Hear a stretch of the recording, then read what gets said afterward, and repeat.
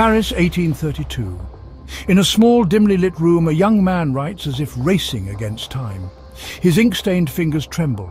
Outside, the city murmurs with unrest, but inside these four walls, history is being rewritten, not with politics, not with swords, but with mathematics. Évariste Galois is just 20 years old. By sunrise, he will be dead. A duel awaits him, and he knows it. But before he goes, he leaves behind a mathematical riddle, one that will change the world. A secret coded in symbols, misunderstood in his time, yet destined to unlock the foundations of modern algebra.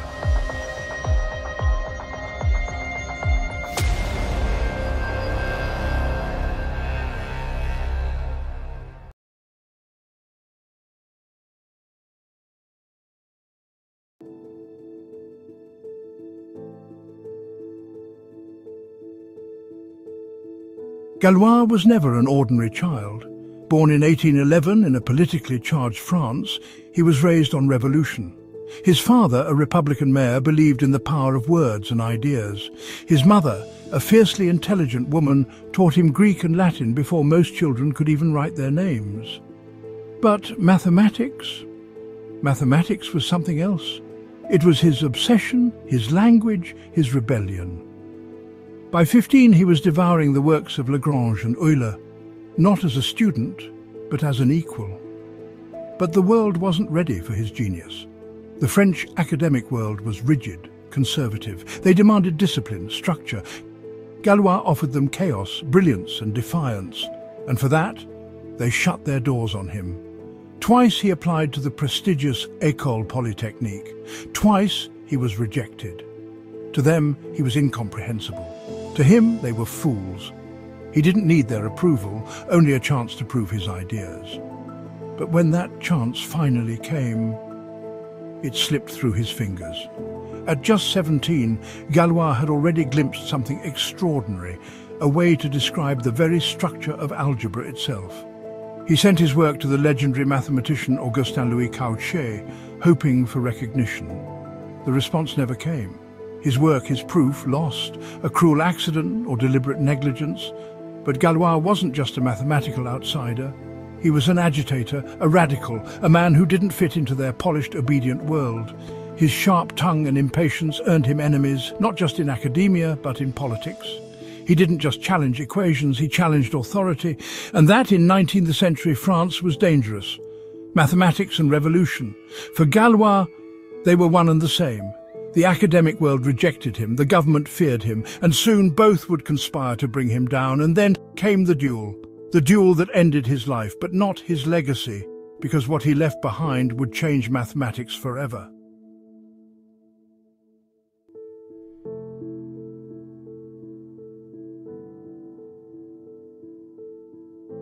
Évariste Galois stands on the edge of history and the end of his life. A pistol in his hand, death just a trigger pull away. But how did he get here? Why does a young mathematical genius face death at sunrise? To understand, we must go back to the battles he fought, not with weapons, but with ideas. For Galois, mathematics wasn't just a discipline, it was a revolution. He had uncovered something extraordinary, something that could rewrite the rules of algebra itself. But the academic elite weren't ready for him.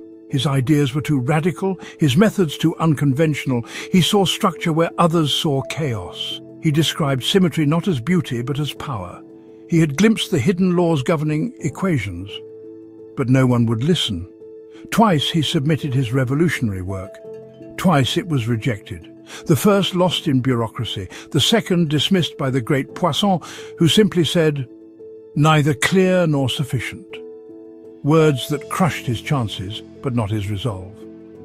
Galois was no stranger to rejection, and if academia would not have him, he would fight another way. His passion for mathematics was matched only by his passion for revolution.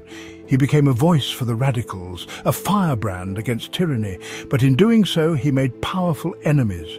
In 1831 he raised a toast to the death of the king. It was enough. The next morning he was arrested. 3 times he was thrown into prison. 3 times he emerged more defiant than before. But time was running out, and soon mathematics would be the only battle he had left to fight. They had silenced him in the classroom, they had locked him in a cell, but they could not take away his mind. And in his final days, as the walls closed in, Galois poured everything he had left onto the page. This was his true rebellion, a theory that would unravel the deepest mysteries of algebra, the birth of what we now call group theory. At its core, his idea was simple yet profound. Equations were not just numbers, they had hidden symmetries, patterns, deep structures. And through these, he could determine when an equation had a solution and when it did not. His work would go on to revolutionize fields from cryptography to quantum mechanics. But in 1832, none of that mattered, because Galois knew his time was up. A woman, a betrayal, a challenge to a duel. The details remain a mystery. Was it a lover's quarrel, a political trap? No one knows for sure. But what we do know is that Galois accepted, May 30th, 1832. The duel that would silence a genius, a bullet to the gut. He would not survive the night, and with those words he was gone. But he was right. His work would not be lost. It would be understood. And it would change the world.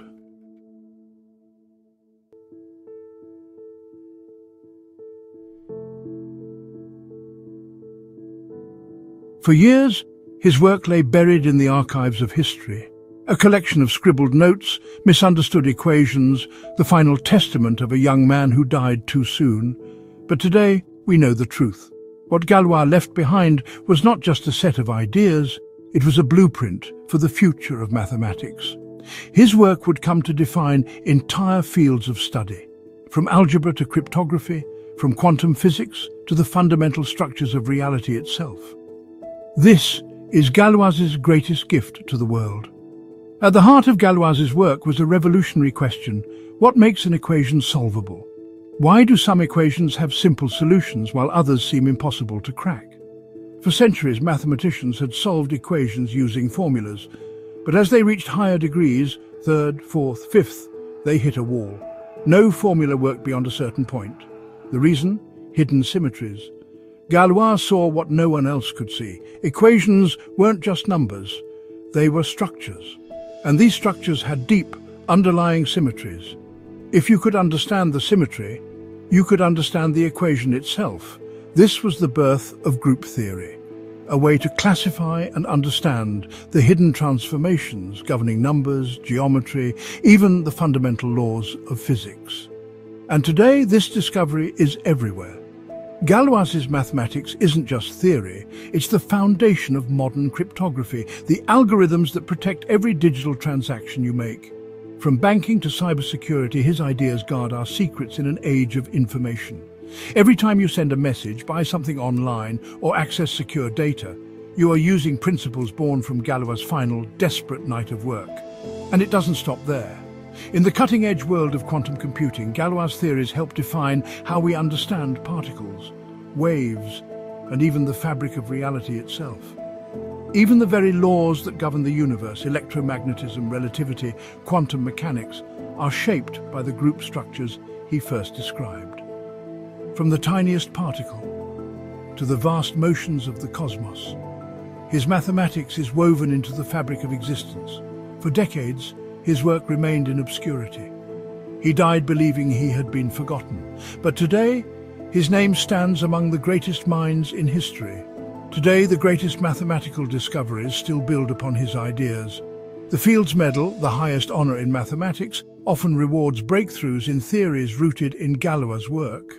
What was once dismissed, misunderstood, ignored, is now a cornerstone of modern mathematics. And so, the boy who died in obscurity lives on, in equations, in science, in every unsolved problem that dares the next generation to see what others cannot.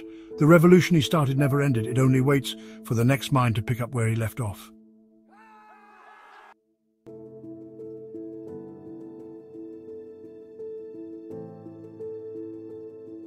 On the morning of May 31st, 1832, Évariste Galois took his last breath. He was just 20 years old, shot, betrayed, abandoned.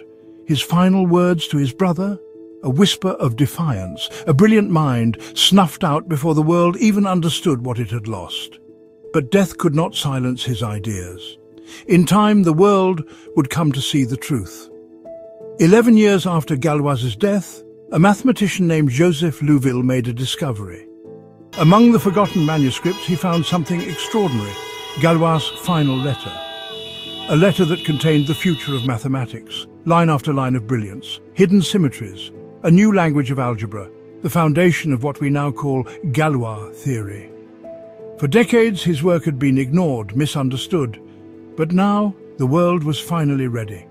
One by one, the greatest minds of the 19th and 20th centuries would build upon his insights, turning a lost manuscript into a mathematical revolution. Yet even as his ideas took flight, the man himself was nearly forgotten. No grand funeral, no statue in his honor. His grave, unmarked, tucked away in a quiet corner of Paris. But if his name was forgotten in stone, it was immortalized in equations. Today, Galois theory is a cornerstone of modern mathematics. His work lives on, not in monuments, but in the minds of every mathematician who dares to see beyond the obvious. His discoveries are not relics of the past, they are the foundation of our future. From the encryption that protects your online banking to the quantum physics shaping our understanding of the universe, Galois' fingerprints are everywhere. Every time a scientist deciphers a fundamental law of nature, they walk in his footsteps. His mathematics does not belong to the past, it belongs to the future. Évariste Galois died believing the world had abandoned him. But what he left behind was greater than he could have ever imagined. Somewhere, right now, a young mind is discovering his work for the first time. A spark of understanding, a flash of insight. And maybe, just maybe, the next revolution in mathematics is about to begin. Because the greatest minds are never truly lost. They live on in the ideas that change the world.